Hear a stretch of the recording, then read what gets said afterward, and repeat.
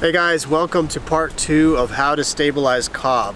So in part 1 I showed you how to add stabilization materials to your regular cob mix to make it much stronger and much more water resilient.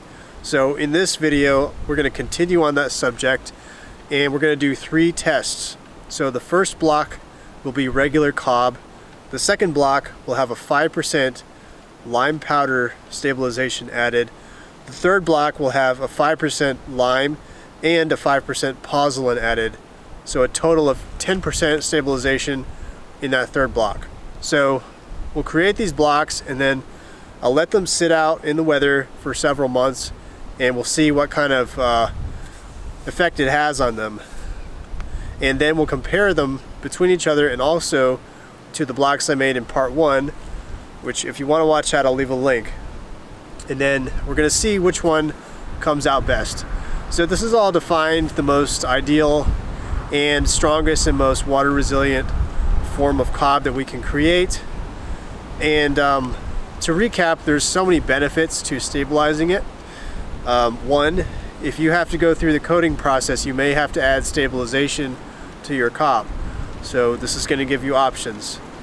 Number 2 is going to make your cob much more water resilient and is going to lessen dramatically that ability for it to erode. It's also going to be much stronger with a much higher PSI. So there's a lot of good benefits and it's quite easy to stabilize it and really not that expensive. So I'm going to take you over to the buckets and show you what we're mixing up. So here are the ingredients for our cob tests. Over here in the first bucket we have crush and run gravel, also called crush and run here in the south. Now if you're in a different region they're going to call it by a different name. Sometimes they might call it quarter minus. It just depends on your region. So look for the stuff like this. It's big chunks of gravel mixed in with a very wide spectrum of other sizes of gravel and fines. This is actually what they use to make road base, and it compacts very, very well, and it's just an overall great material. But I'm actually going to start replacing regular sand, like masonry sand or concrete sand, in cob mixtures with this crush and run gravel. I've heard really good things about using this in cob from France and the UK. So going forward, I will most likely start using this crush and run gravel instead of typical sand. Alright, so every one of our 3 test block mixtures here has 10 pounds of crush and run gravel. And beneath this here is the soil. It's a nice red clay-rich soil. I don't know if I can get to it with all this gravel on top, but it's under there. You'll see later.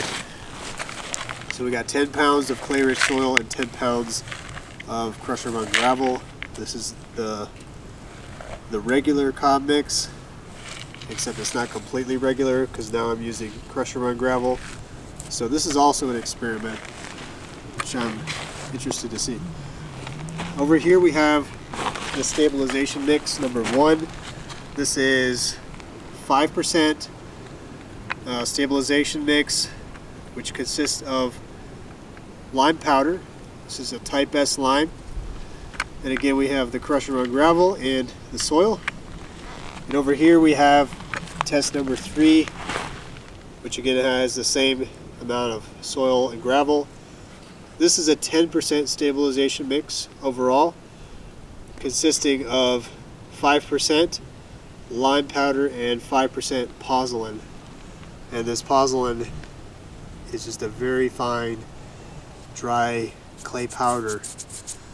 And it looks like a big mound on top because it actually is. Because just 5% is quite a lot because this stuff is very light. And of course back here we have our straw, which we'll use in the tests. This is the fiber. And this is a compacted straw bale that I bought, and it has already pre-chopped straw, which is not actually ideal for making cob. When you're doing a cob wall or a cob project, a cob building, you want to have straw fibers that are 6 to 12 inches long. And so this straw bale will work fine for this test. So I'm going to mix up each of these buckets, and then when it's done mixing, bring it over to the form and then compact it inside the form just lightly. Since this is cob, it doesn't need to be compacted very heavily like you would with rammed earth. And then when that's done, I'll take the form apart and then move the block somewhere so it can dry first. And then once the blocks are completely dry, then I'll put them out under the weather and we'll see how they do. So I'm going to get started.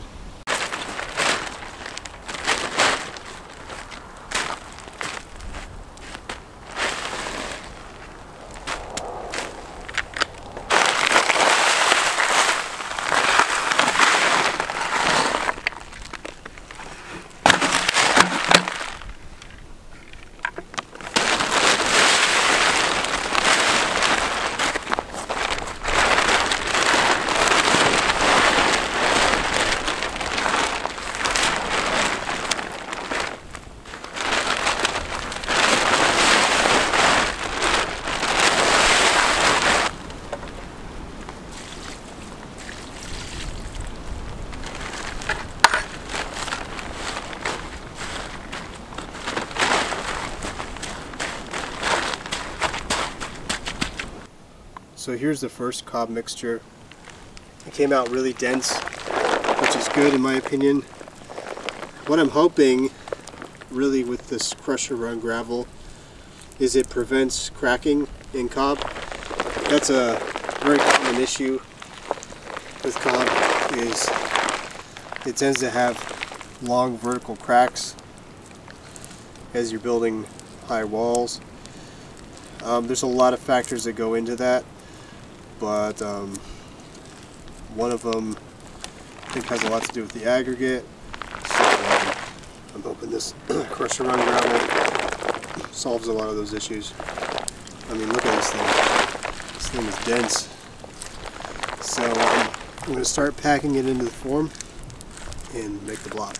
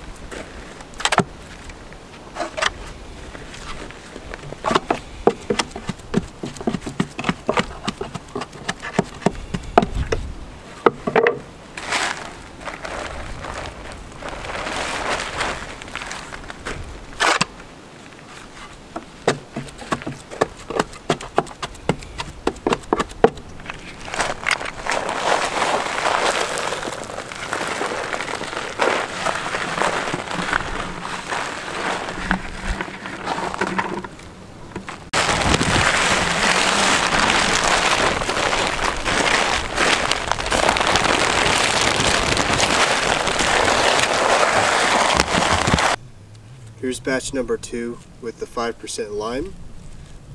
It feels very similar to the first one. Again, it's very dense, very solid mix. That can be hard to work with sometimes with your hands. You can add more water to soften it up a bit, but don't add too much. This stiff mix is great, especially if you're using a forming system, which is something I'll be teaching more about over the next year and coming years. Because you can actually just put it in the form and then lightly step on it or lightly compact it, and you don't need to use your hands at all, really. So It's really not a worry. I mean, really in any regard, but if you are hand sculpting the cob walls, yes, it can get tiring on the hands, and all the gravel can be a little hard on the hands, but still, it's not really an issue either way, in my opinion. But this feels great. I'm going to go ahead and put it in the form.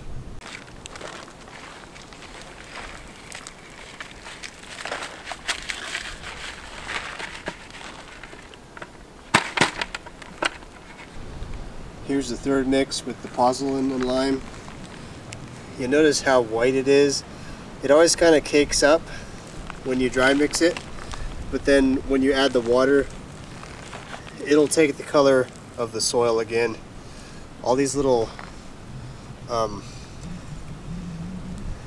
globs inside is actually just the dirt, so it's not like your cob's going to come out white. Just once you add the water, it'll return to the earth color.